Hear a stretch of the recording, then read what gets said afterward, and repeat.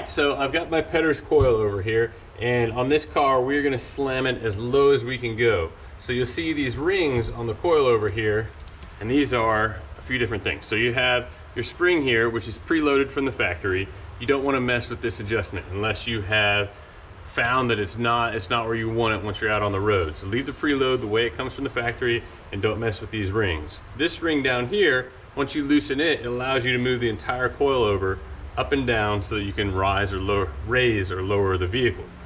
So first off, you're just going to want to support breaking this one loose by holding the top ring of the preload rings and then breaking the bottom one free.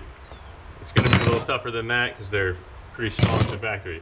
So loosen out this ring, and this is what allows you to adjust the height of a vehicle. So for me, I'll just set it in a vise to make it easier. But I'm going to bottom this thing out as far as I can get it. So basically I'm turning this whole shaft inside of this cylinder, and this makes the entire coilover shorter, thus lowering the vehicle. This doesn't affect your spring rate, this doesn't affect the dampening, nothing like that. This is strictly ride height.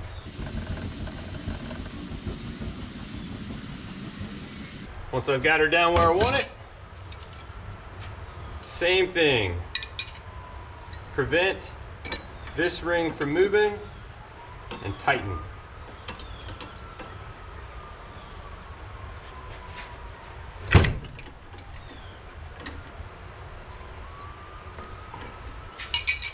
There we go. That's as low as she goes.